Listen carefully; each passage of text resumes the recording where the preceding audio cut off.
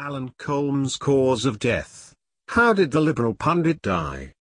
Liberal commentator Alan Colmes died on February 23 after a brief illness at the age of 66. What was his cause of death? According to the Washington Post, Colmes died in a Manhattan hospital of lymphoma. From accounts of friends and even Colmes himself before he died, it does not appear that he was struggling with the illness for long. In January, Colmes had announced he was taking some time off from his Fox News radio show for a medical reason, but he did not say what he was suffering from at that time. As I previously mentioned on the show last year, there would be times I would be taking off from the show to deal with a medical issue. This is why I've been out recently and will be out this week as well. But I will be back taking your calls as soon as I can, he wrote, according to Fox Radio.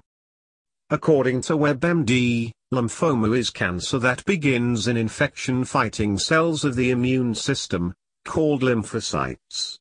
These cells are in the lymph nodes, spleen, thymus, bone marrow, and other parts of the body. When you have lymphoma, lymphocytes change and grow out of control. Colmes' family released this statement through Fox News. Alan Colmes passed away this morning after a brief illness. He was 66 years old. He leaves his adoring and devoted wife, Jocelyn Elise Crowley. He was a great guy, brilliant, hysterical, and moral. He was fiercely loyal, and the only thing he loved more than his work was his life with Jocelyn.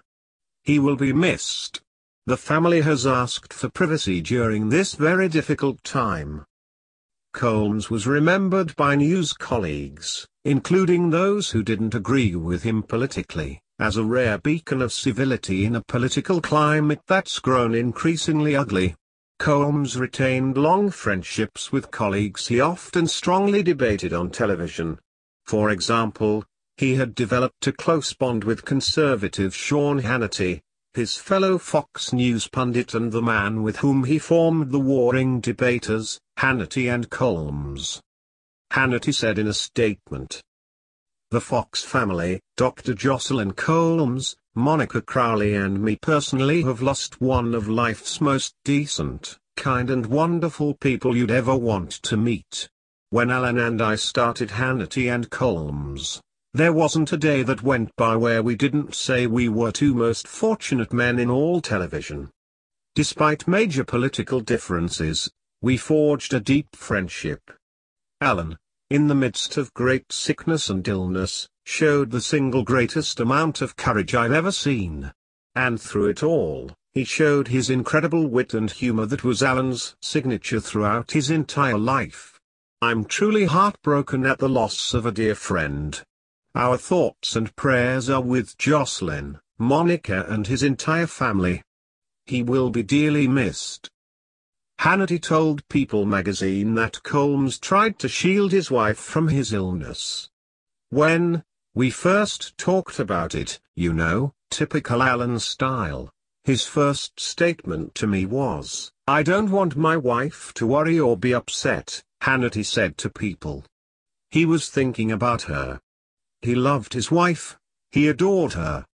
The New York-born Colmes launched his career in radio, a medium he continued using for his punditry until the end of his life, before veering into television. Colmes leaves behind a wife, Jocelyn Elise Crowley, a Rutgers University professor who is an author and who conducts research into family issues on fathers' rights and mothers' workplace flexibility issues. Jocelyn is the sister of Monica Crowley, the conservative commentator.